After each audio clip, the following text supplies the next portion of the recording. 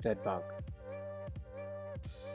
This is another great core exercise that works on your anterior core and anti-extension.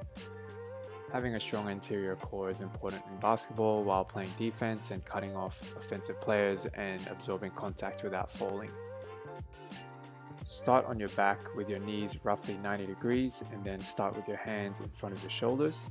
Then with the opposite arm and leg, slowly lower down to the ground and then back to the starting position.